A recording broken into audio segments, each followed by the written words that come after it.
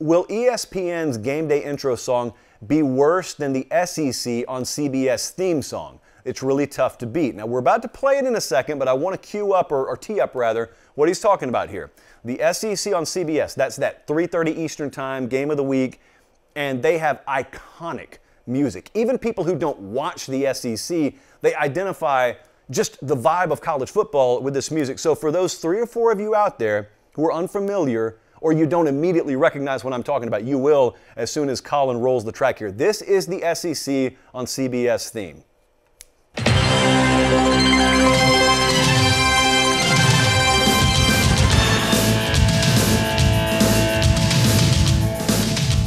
Something big's about to happen. You know it's game time when that music plays. Colin, you don't even have to kill it. Just kind of let it ride for a second. So anyway, this is what accompanies that CBS 3:30 SEC game. Well, the question here is, when this contract is up, where's this music going to go?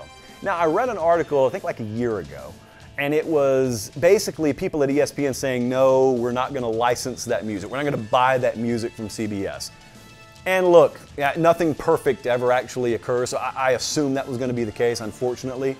If you and I were running college football, you know, if I was college football commissioner, I would just executive order that music right over to wherever the SEC is going. And it would be, boom, done. Because it would be that easy if I was the commissioner. But where's that music going to be? Well, it's going to be locked in a vault somewhere, apparently. So the question then becomes, all right, what is ESPN's SEC on ESPN music going to be, if they don't already just settle for what they have in-house? Is it going to be as good? It's hard to beat perfection. But I will say this. I've seen some of you talk about this before, and Colin and Jesse and I were talking about this the other night out in the office.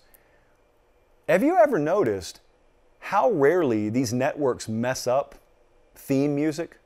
I love the CBS Major League Baseball theme music from the early 90s because I associate it with my infancy, when the Braves first started their run and I was first old enough to even watch a TV.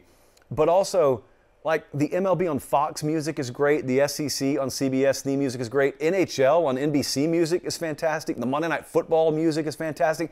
These networks routinely nail it. How about Sunday Night Football on NBC? That's great. Like, all these theme songs are great. So I say that to say it may be popular right now to say, oh, when the SEC on CBS theme music leaves us, it's going to be the end of an era. Nothing will ever top it.